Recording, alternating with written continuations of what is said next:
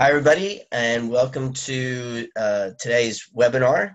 And today we're going to be speaking about exponential organizations. You can actually see the book in the background. And I'm really delighted to have Dr. Clarence Tan with me, he's our local expert on exponential organizations here on the Gold Coast. And Clarence, please introduce yourself. Thank you very much for your time. Thanks, Dion. So I've been the resident of the Gold Coast of Australia for the last 25 years. I'm currently still adjunct professor at both the universities here, Bond and Griffith University.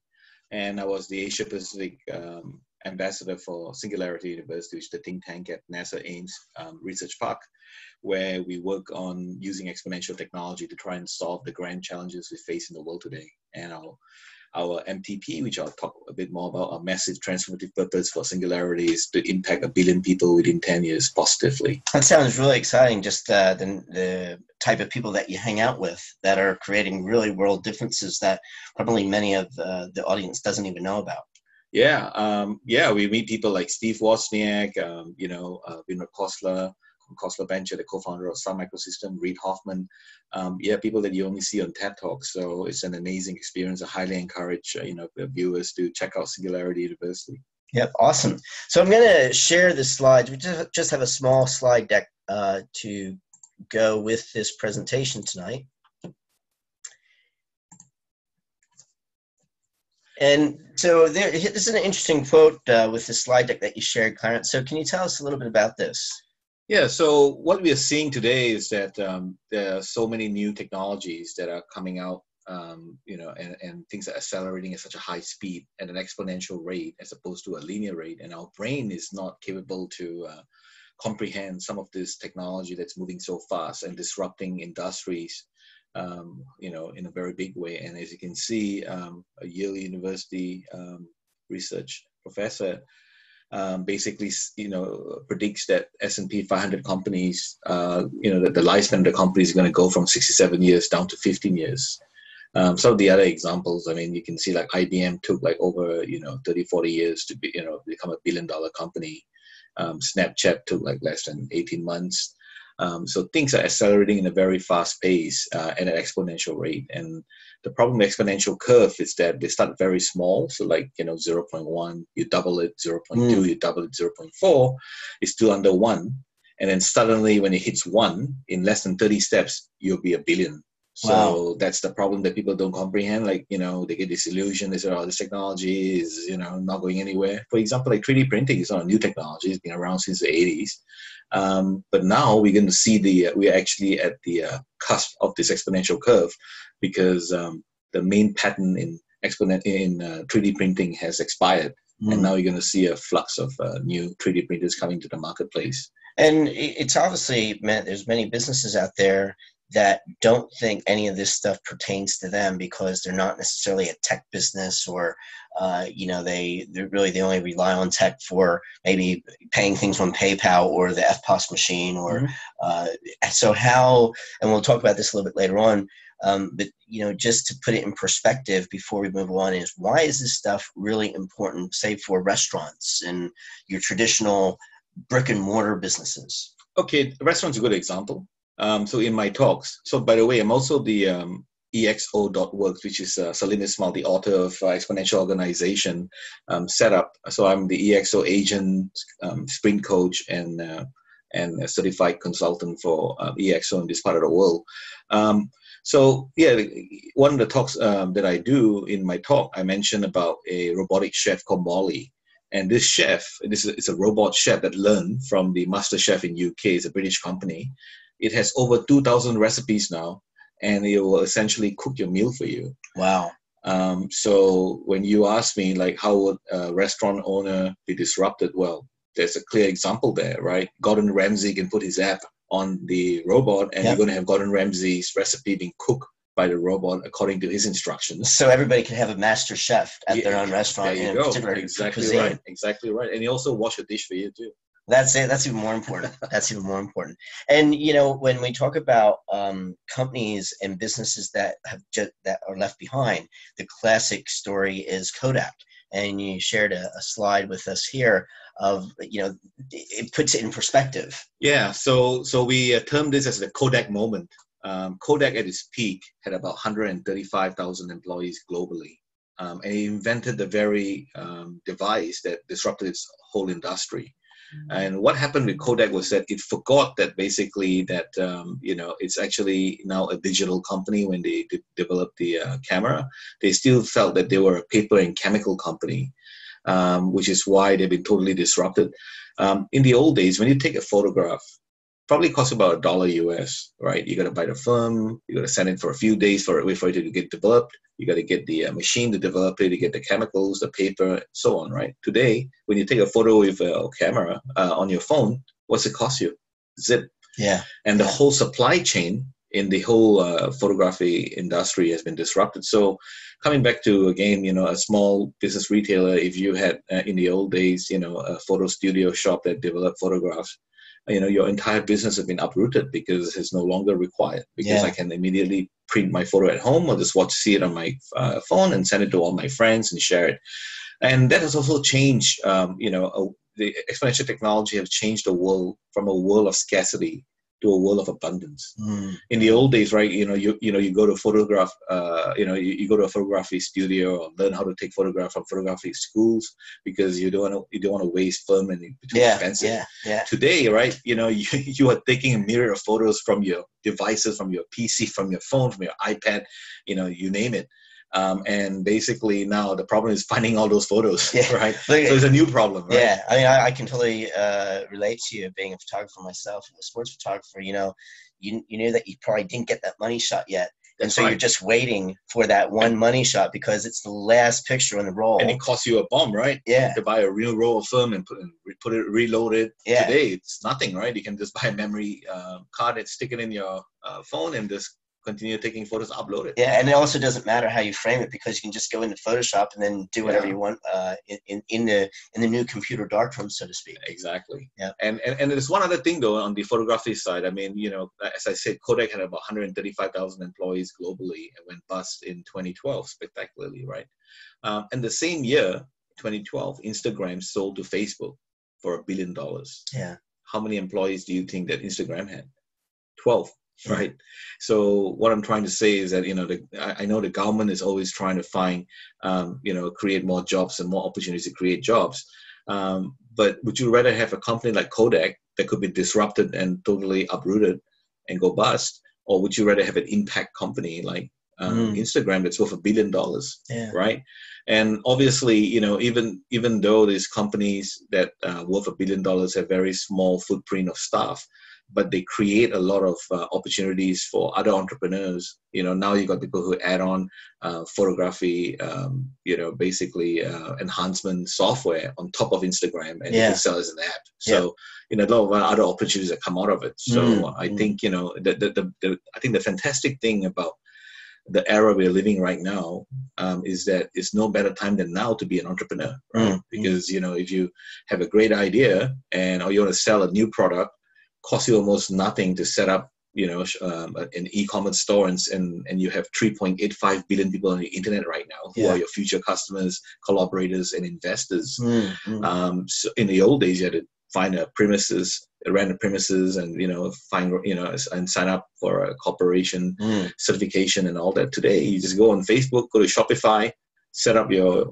shop, and then start selling stuff. And the other thing that just came in and out of my head, that's right, when you were talking about Instagram, there's really no reason to reinvent the wheel. You had made that statement of, you can put apps that in a sense latch onto that, so you can almost use the successful companies such as Instagram and leverage when you can see how can I actually assist in that or accentuate it. Grow with them. So that's what we do, really help you identify trends, right? What trends are going to grow exponentially, how to ride on it.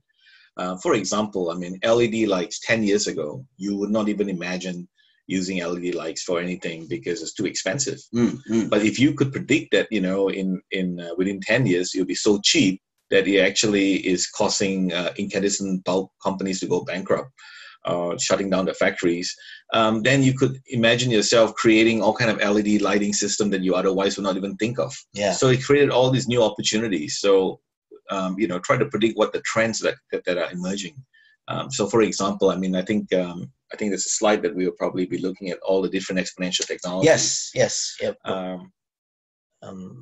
There we go. Yeah, there you go. So let's touch on the first one, data and AI, right? Mainly AI. So my background was actually, in artificial neural networks. This is like, I wrote a book like almost 20 years ago on applications in finance. But for example, AI, I mean, when I was actually earlier this year at the Berkshire Hathaway AGM, when Warren Buffett was actually asked by one of the shareholders, how would AI disrupt his business? As you know, Berkshire Hathaway is one of the most successful companies in the world. And Warren said, well, AI is providing the brains for the self-navigation autonomous vehicle, which is safer than humans. It doesn't text, doesn't get drunk. It can see 360 degrees around itself, talk to other cars, talk to our traffic system, weather system, and so on. And that's going to reduce premiums dramatically, right? So he, at Berkshire Hathaway, one of the biggest shareholding is actually in Geico, which is the big insurance company. Yep. So when insurance premium for cars drop, then obviously his revenue is going to drop. But then, the good thing about it is going to save more lives. There's so many lives are being lost and limbs and people being disabled because of car accidents. So so this is the interesting stuff about what's coming. I mean, I'm not sure if you guys have seen the Google autonomous vehicle. The Google car has got no steering wheel because Google feels that the human is actually the most dangerous element in the car. And they'd probably be attracted to get behind the car anyway, even though it's driverless. That's right. But it has side view mirrors. It has no steering, but it has side view mirrors because the US law is a bit quaint there. It doesn't require to have a steering wheel, but a car must have side view mirrors. Interesting. Yeah. Can you, while you're on the AI, can you touch base? What's this big data? Because I know we're starting to see that terminology a fair bit, and businesses have asked me, what is it? And they don't think it pertains to them. Right. So big data is essentially information, right? That is generated through this digital world that we are in right now. So even when we take a photograph, that's actually data, right? I'll give you an example. There's a speaker at Singularity who is a professor at Stanford University, Andreas Wagen. He graduated from Stanford and he went to Amazon, became the chief data officer, and then he came back to Stanford. He essentially is looking at how data is used for social mechanism for tracking people and so on. So what he did was he actually had T-shirts made for his students with a QR code on it. So when you take a photo of a student, you'll automatically, if you have a QR code reader on your phone, it will automatically read the QR code, send the photo to him, and tell him where his student is. So he's tracking them. So it's kind of creepy. Yep. Legalized stalking your students. I'm not quite sure about that. Right. So basically trying to find patterns of that might not be obvious. A lot of people say that they're using big data, but nobody really seems to actually understand the potential that it has. Yeah.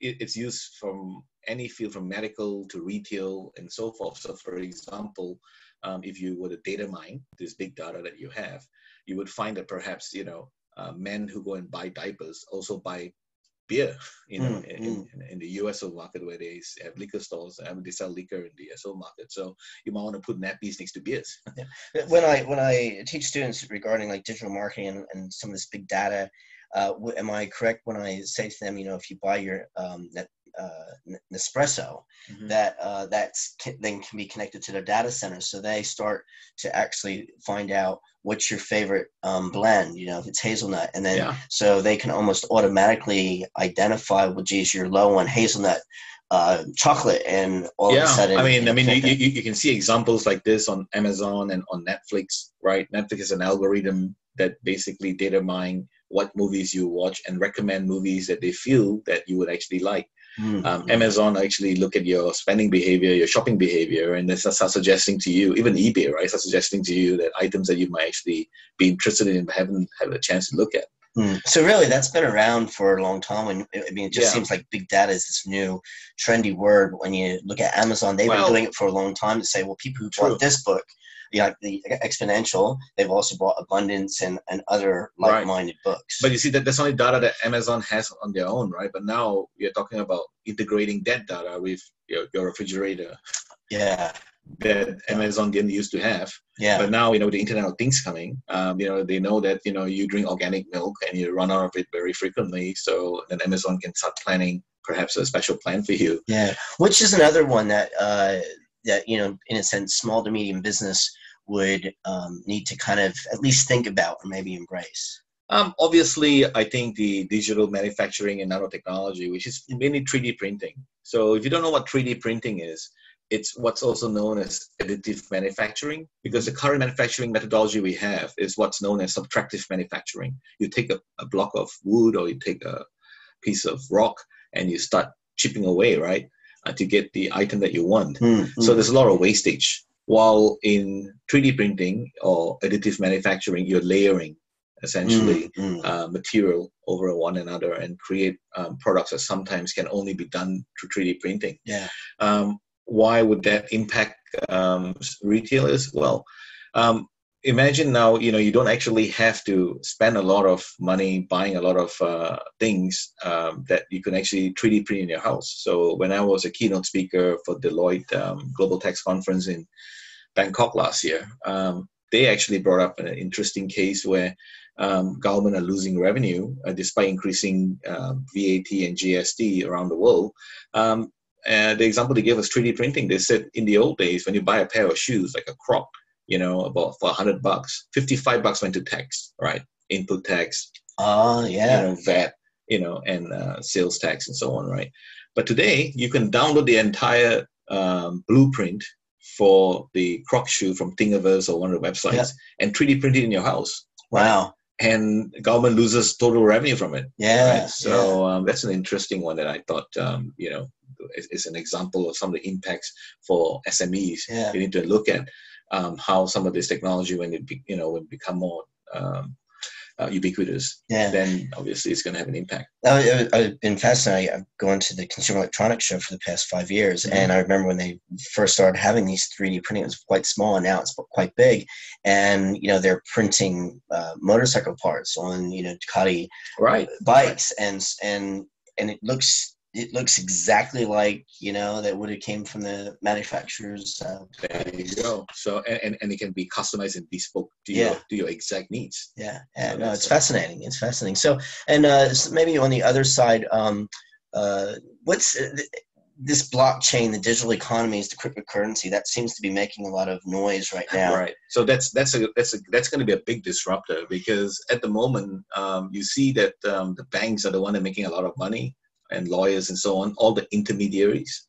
So what blockchain technology does is enable people to deal directly with one another by providing the trust factor that's missing. At the moment, you need the bank to transact for you, or your lawyer to transact for you, because you don't trust the other party.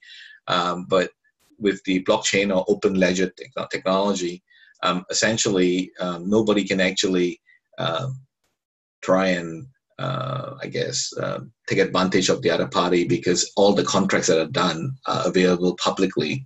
And essentially, I guess we don't have time to go into the details of it, but all the cryptocurrency that you see and so on are all basically based on the blockchain technology or an open ledger technology that makes everything transparent. So they are basically creating things like smart contracts.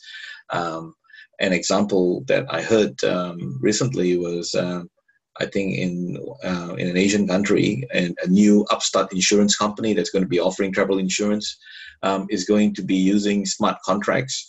So essentially what happened is, when your flight is delayed, right? Everybody knows your flight is delayed because the data is out there. Yeah. But the problem is then, you have to go and photocopy your boarding pass, fill up a form, send it in, and you get a refund of $200. Like, nobody will bother doing it, so nobody's bother buying travel insurance anymore. But with this smart contract, you don't even do anything. You just pay for the insurance. They'd have all the data about if your plane is delayed. You automatically get paid if your plane gets delayed.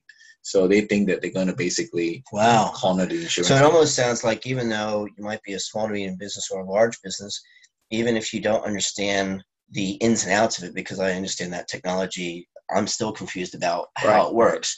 But just to have an appreciation of, if I have anything dealing with contracts, then insurance, legal, real Yeah. estate, accounting, anybody that deals in that Banking. contract, banking, Yeah. that technology will impact it at some point, That's right. in time. That's right. And I mean, you've seen this recent speculative bubble on the cryptocurrency, because at the end of the day, I mean, how does a sovereign nation control its economy? It basically forces people to use their currency, right? But the problem is, most of the countries of the world are printing more paper than the actual value that the paper is worth. It's only backing it through forcibly through laws and rules and so on. But the cryptocurrency is providing an alternative for people to actually use it as a medium of exchange. Yeah, fascinating. We could go through all of these, and maybe that's something in the future where we can almost have a webinar in each section of it. Oh, definitely. It's a huge. Of how each business, because the sharing economy, gamification is becoming a huge thing. I'd like to finish up with our last slide here of really an exo organization, and I don't necessarily know if we really defined what an exponential organization is. Right. So an exponential organization is basically defined as an organization that's growing at 10x or more, 10x, 100x, like Airbnb, like Uber, like Google, and so on. Not 1x, 2x, 3x, not linearly, but growing exponentially. So 10x, 100x, and so Salim Ismail in his book Exponential Organization talk about basically underlying a company that's growing exponentially, is an MTP, which is the massive transformative purpose. What is the purpose of this entity, right? So, for example, Google's MTP is organizing the world's information. It's a huge, lofty goal, right? But everybody can understand it, regardless of whether you're an investor, you're a customer, you're a stakeholder, you're an employee, and they can rally behind it. Coca-Cola is open happiness. Yeah. Singularity is impacting 1 billion people. The TED movement, the TED Talk is ideas worth spreading. So it's beyond a vision or an objective. So that's the underlying foundation, I guess, for a exponential company. And on top of that, there are 10 attributes. Yeah. So on the right-hand side, you see something called SCALE, SCALE. The acronym stands for Stuff on Demand. So these are external drivers to grow a company exponentially. Okay. So one is obviously, for a company to grow exponentially, you should have stuff on demand. I just mentioned to you, Instagram only had 12 people. Yeah. So you need to outsource as much as you can. Therefore, it's creating more jobs for people who want to be the freelancer or entrepreneurs, right? Second one, C stands for community and crowd. Do you have a large enough customer base? Right? And then A stands for algorithm, and algorithm means using AI and technology to drive your exponential growth for your company. So an example is UPS. UPS in America is like it's like DHL or Federal Express. Essentially, its algorithms make sure that when you deliver a package to your home, the cars never have to go against traffic. So in America, they never have to make a left turn, and in Australia, never have to make a right turn. Yeah. So you save fuel, you save time. Yeah. And then L stands for leverage assets. So essentially, what that means is don't go and buy huge equipment and stuff like that if you don't have to. Use what's out there that's readily available. For example, the 3D printers are available in libraries and in makerspace and so on. Square, the device that goes on the mobile phone. Oh yeah. The guy floated a company for $1 billion, but he developed the entire Square casing and packaging from makerspace in San Francisco for $1,000. Wow. And engagement is how do you engage your customers? How do you get them to come back to you to engage with you? Do you use gamification, give them a badge, or how do you encourage them? So that's the external side, right? So the engagement almost sounds like the old-fashioned loyalty programs to a certain extent. Exactly right. Except maybe a bit more sexy now. Yeah. With apps and badges and stuff. Yeah.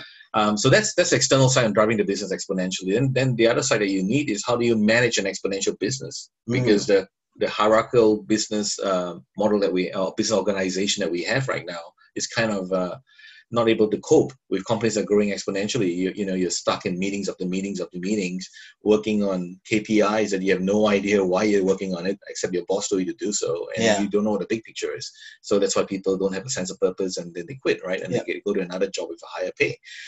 So that's why we have the ideas on the left-hand side here. So I stand for interface. How does your customer deal with you? I mean, do they use a platform like iTunes Store so they can go pick and choose what they want, or do you have to actually speak to each customer? That's not really scalable, and you have to spend all your time dealing with each customer. And then these dashboard, basically what that means is how do you measure how well you're doing? Because what you cannot measure, you cannot improve. So you got Google Analytics, or how many face impression you get. E is experimentation. So that means allowing your staff and your people to try new things and fail quickly and fail fast, right? Because if you don't let them experiment and try new things, how are they going to be innovative? So in this framework, failing is actually a positive thing. I think in all frameworks for new, for all the new businesses that you see today, right? The old days of like a Kodak, spending millions of dollars with the R&D department, the engineering department, and the marketing, and then launch a huge product, and then it might be a flop, and then you go back to the drawing board again, it's over. Today, you create a minimum viable product. It might just be a picture, and show somebody, would you buy this if I make this? And then if you get some verification, then you go ahead and do it. That's why crowdfunding is an amazing way of doing it. And using 3D printing, you can just go to a makerspace and say, show people. Exactly. And then A stands for autonomy, and that means to empower your staff to basically do the job that you need them to do, rather than having them meet all these KPIs and going to meetings after meetings and do CYA, right? Cover your ass.